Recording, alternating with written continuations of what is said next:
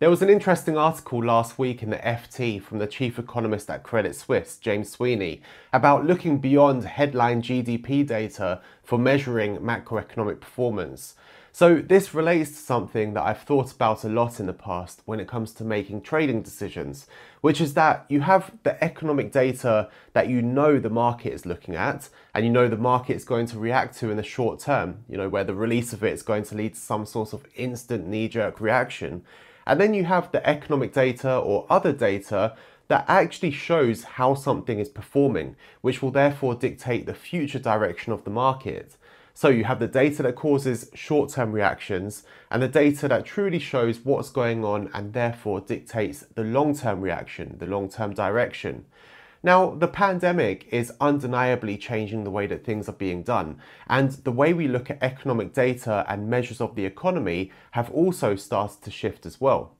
So James Sweeney says, body temperatures, foot traffic, internet trends, and stimulus check arrivals represent a small sample of the data that have been critical in assessing real-time economic activity. These measures have told a more precise story of the 2020 economy than national account measures such as gross domestic product or inflation. Now, he points out that nominal GDP is a useful and clearly defined statistic, but that measure obviously means real GDP plus inflation. And a lot of the issue there is with the measurement of inflation, because if that measure of inflation is wrong, it means the measure of real GDP growth will be wrong as well. In addition to that, we have to think about the way the data is being used. An overall headline figure like GDP or things like GDP per capita don't necessarily show an accurate change in living standards and shouldn't be given the sort of importance that they are from many people from that point of view. As Mr. Sweeney says, the possibility of mismeasurement in national accounts is well known, but the misuse of those data is more consequential. By misuse, we mean the casual assertion that these statistics represent everyday concepts of living standards and the cost of living.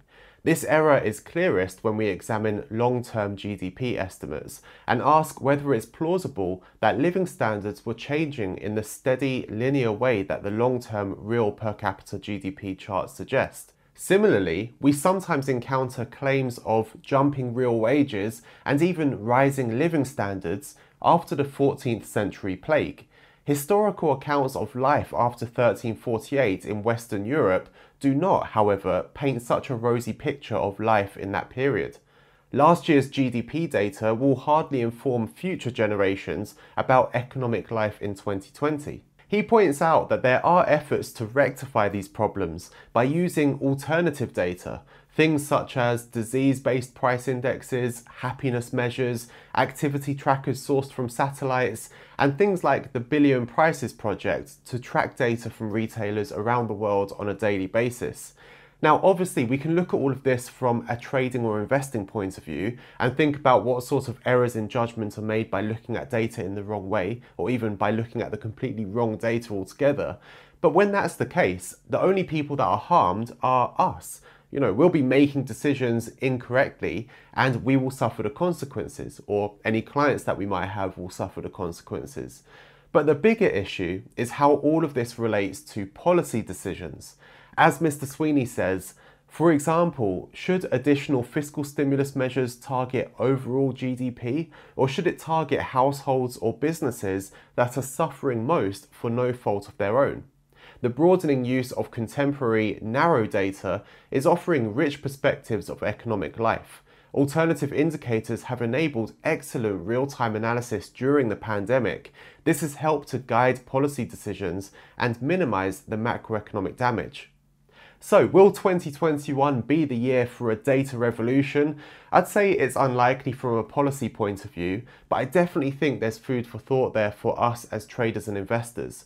I know from when we looked really closely at the pork industry, when there was the virus there before the global pandemic started, different virus, the use of alternative data was absolutely essential for making any sort of decisions or judgments about the situation. But how about you? What sort of alternative data are you already using? And if you aren't already using it, will you be looking to switch to using more alternative data? And what do you make of the argument from James Sweeney? Do you think he's right, or do you see some flaws there? Let me know in the comment section down below. I always like to read your thoughts, and thank you for watching. I'll see you in the next one.